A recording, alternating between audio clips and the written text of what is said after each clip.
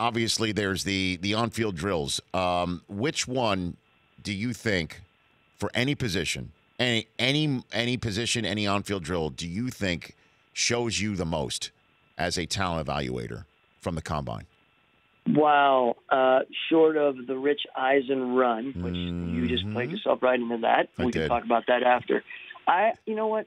I think it's funny because I've looked at so many positions over the years, of course, and we've focused on them, and each position grouping has a drill that I really hone in on. And, my biggest thing is making sure that we really, we look at the athleticism, the movement, the stop-start ability. That's a big thing for me. And interestingly enough, during those receiver sessions, when we moved up, and historical, I think 21 spots, if I'm not mistaken, which, by the way, thanks for always supporting me on that. Oh, yeah.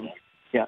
When I remember watching those drills and being really honed in on what it was like to see the receivers, put the foot in the ground and change direction and separate, those were big things. So, as you know, I'm really keyed in on the athleticism side of this game. We've talked about it before. So whether it's a defensive back planning and going, flipping his hips, whether it's an offensive lineman, in the mirror drills, it all has to do with how people move, how they redirect, and what their body control is. Those are usually drills that really catch my attention. And any drills you'd say, I just don't need it.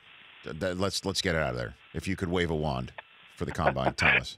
You know what? I'm not a big fan of the timed backpedal drill for the secondary. For the DBs? I don't know why, but yeah, the DBs. I feel like the gauntlet always confuses me because the gauntlet you want to see how a receiver catches, not like catches and drops the ball. That's bad. We don't want to see that. We already have a problem with the catch rule.